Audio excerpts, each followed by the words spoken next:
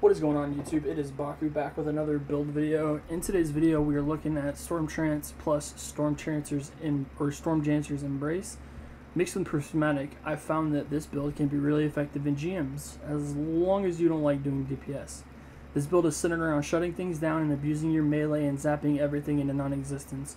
Where this build does shine, there are a lot of underlying factors that cause it to not be as good as other builds, and that's mainly because this is a support build meant for clearing ads and slowing ads down to give your teammates some breathing room.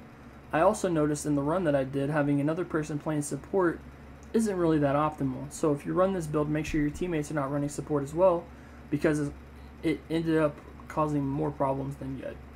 First, we're going to do the recommended stats for this build. I recommend at least 100 resilience, 100 discipline, 50 to 70 recovery, and put the rest in strength if you have stats left over. Now, we're going to go into the pros. 100% super uptime as long as you pop your super with ads around. 100% transcendence uptime for getting kills with your kinetic weapon, which will lead into all the aspects and fragments. I'll get to that later. Your ability spam is top tier as long as everything feeds into your class ability, while also utilizing other mods to feed into your other abilities.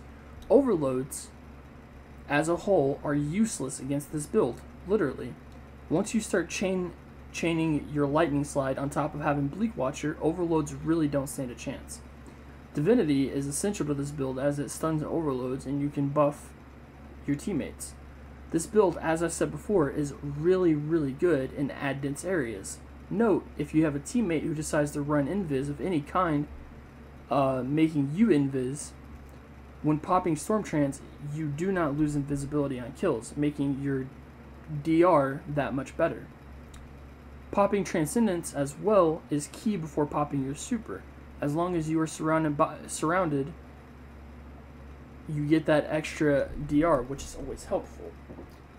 Which that leads into the cons. Using your super against a champion is useless as it does not feed into the overall play loop of the build. Storm Dancer's Embrace is meant to be a catalyst of getting 45 to 50% of your super back. This is important because you want to make sure that you use your super in ad dense areas. Survivability outside of super and transcendence combo is pretty bad. Let me explain. While out of your super, if you don't have the right mods on your chest piece, it will be detrimental to the build, as you will die, and not being alive means you can't control the field, meaning your teammates will suffer as a result. So the aggression apart from your slide is basically out of the question. Being aware of your surroundings will mitigate these issues I've found. So, going into the weapons, I used Smite of Mire and Harrowed, or Moraine. I can't pronounce that, my bad. I utilized Demolitionist. I really love this role. Firefly or Adrenaline Junkie's good, it doesn't really matter. But Demolition is the main key factor here because Final Blows with this weapon will not only generate me both transcendent light and dark energy, it will also give an improved amount of grenade energy as well. Divinity, as I said, is great for overload champions or champions in general and buffing your teammates. As far as heavy weapon goes, I did use Apex Predator, however you don't need to use Apex Predator. You can use any heavy that you want, as long as it fits the surge. I think that's perfectly fine. So, with that being said, let's go ahead and talk about what we're going to be using in our subclass. Obviously, we're going to be using Storm Trance as a super. I found that Phoenix Dive is really good here because of the cooldown. You'll always have it up. Glide doesn't matter. Use whatever you're comfortable with. I utilize Arcane Needle for those extra slides and Cold Snap Grenade in case I get into a panic situation. I can throw the Cold Snap and it'll still stun an overload champion or freeze the enemy running towards me. It's really good, especially when the Seeker freezes other targets.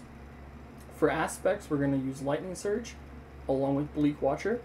Lightning Surge, if you slide towards an overload, you can stun them because it will jolt it. And that's the aspects, abilities, and super. So, let's look into the fragments. So, first we're going to go Facet of Sacrifice. While I have an Arc, Solar, or Void buff ability, which you will always have, grants you bonus Darkness Transcendence energy. Facet of Protection, while surrounded by combatants, you are more resistant to incoming damage. While Transcendent, the effect is increased. This is really important, guys. So, like I said, you're going to pop Transcendence, and then you're going to pop Storm Trance and jump into those enemies, because you literally can't die. Especially if you have a teammate who can make you invis at the same time, you're unkillable at that point. Facet of Dawn to give us Radiant, which will also feed into Facet of Sacrifice. Facet of Hope, while you have an elemental buff, which you, again, will always have, your class ability will regenerate more quickly. Facet of Grace, defeating targets with kinetic weapons, which this will also buff your kinetic weapon that you're using. Which you don't have to use Smite. Anything with Demolitionist that's kinetic will also be very beneficial, I'd say, to it. And then Facet of Purpose. This really brings it together, because so when you pick up an Orb of Power, you're going to become Amplified. Amplified feeds into Facet of Sacrifice, but it also feeds into Facet of Hope. So you have two different ways to get buffs to feed in to Facet of, or not Facet of Purpose, to feed into Facet of Sacrifice and the Facet of Hope. So that'll pretty much lead us into what I use on the artifact. You're basically abusing, I know that I'm not using a sniper here, but I leave those there because it really doesn't affect the build as much. Same with Solar Fulmination. So looking into it, you're going to go Transference, gain increased grenade and melee damage while Transcendent. This is huge. Galvanic Armor, while you have an Arc or Prismatic subclass, incoming damage from combatant damage is reduced while amplified. This feeds into picking up those Orbs of Power, becoming amplified, you get more DR, more survivability. It's really great. Radiant Orbs also feeds into the Facet of Hope and Facet of Purpose.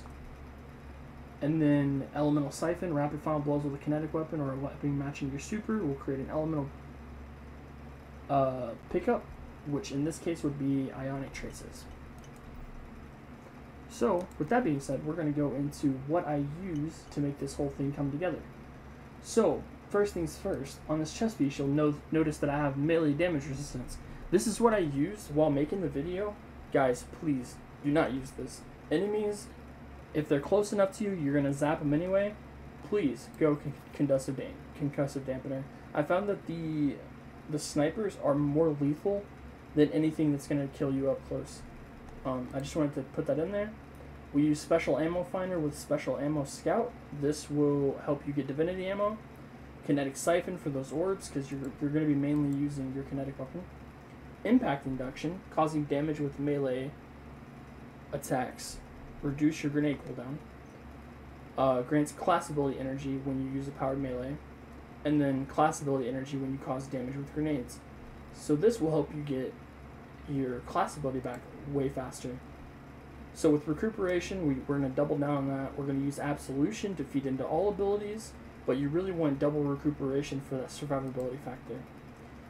So with using Phoenix Dive, I found that Powerful Attraction is the best optimal option, because if you dive out of the way and there's orbs nearby, they will absorb into you, feeding in and looping into the gameplay that you have going.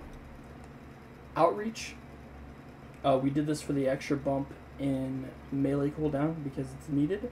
And then Reaper, shortly after using your class ability, the next weapon final blow will create an Orb of Power. This feeds into the overall point of the build, but also you're going to be spamming your Phoenix Dive so much that the uptime, it really doesn't matter. That is the build, guys. I hope you enjoy the video. If you have build recommendations, please let me know. I'm so down to build anything. I don't care. I just love making builds. I hope you guys enjoyed the video. I'm sorry for this long introduction. I'm trying something different. Like and subscribe, and I'll see you guys in the next one.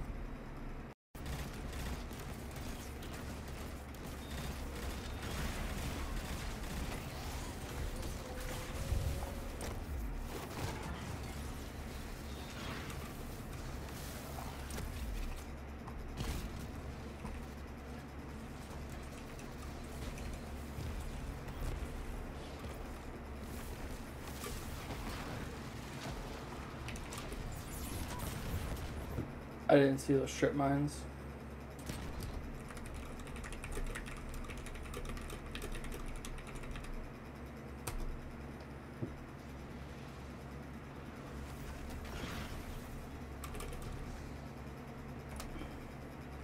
Is this feller even coming?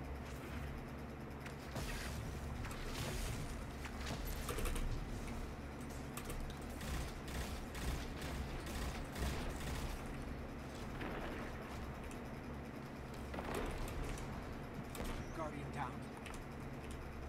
This is not a good look. No. To be fair, though, I didn't get in that turret mine, so I don't know why I exploded, because it was between the rocks and not up here. But Maybe this is why people don't play with us. We die too much. I mean, you can't die more than 10 people, right? We're not that bad. I don't know. We die a lot. Yeah. What's the use of having 20 revives at the end of it if you didn't use any of them? Getting through it faster, not having to worry about reviving people. Yeah, there's some fun in that. Then I can't make fun of you for dying. Yeah, but I hate getting made fun of. I've voiced that so many times, but nobody listens to me.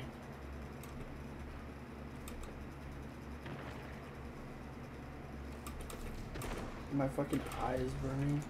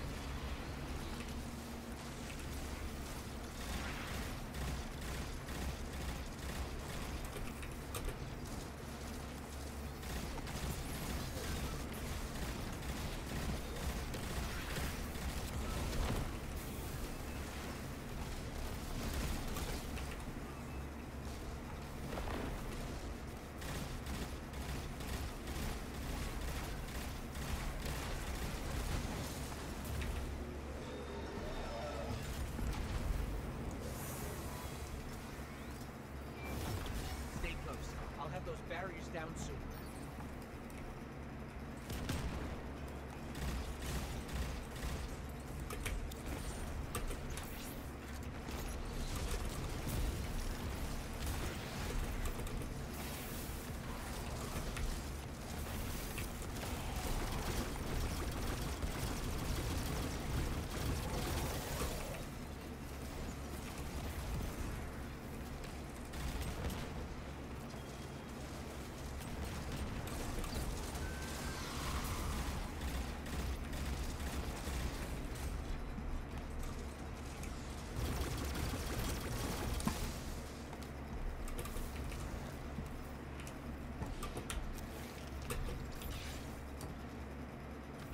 This webbing on the floor looks like some kind of art conductor.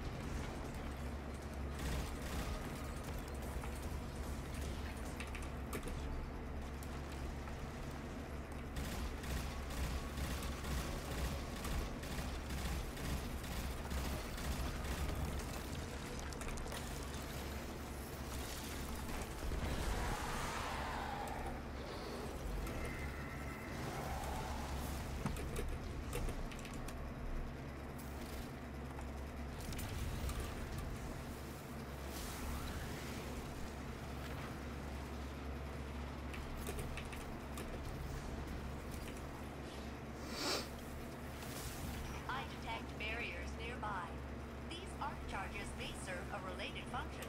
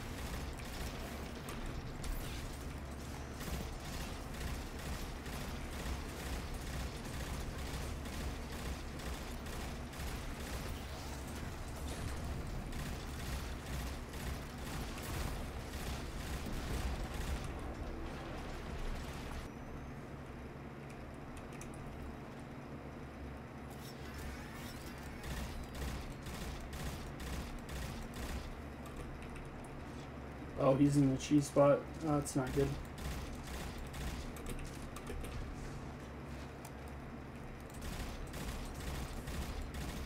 I was kind of relying on him being down here.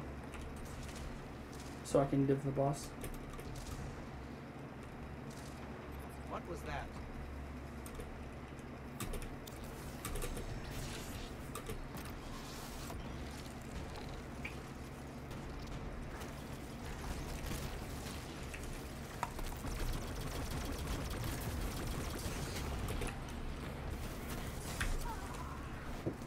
Bruh.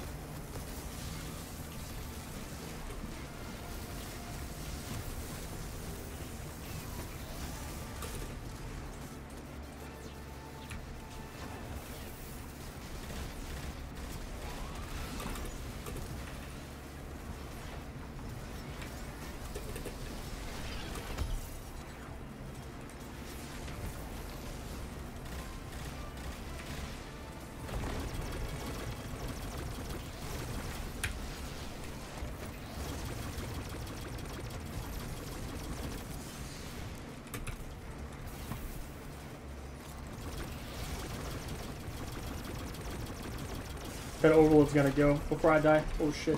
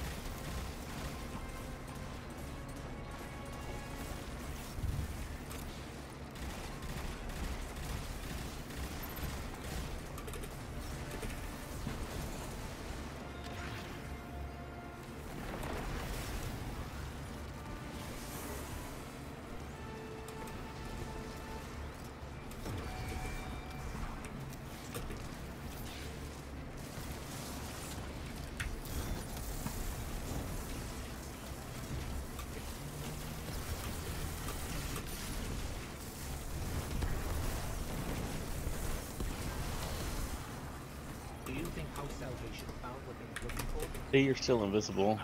Or were. Still, how did they learn about the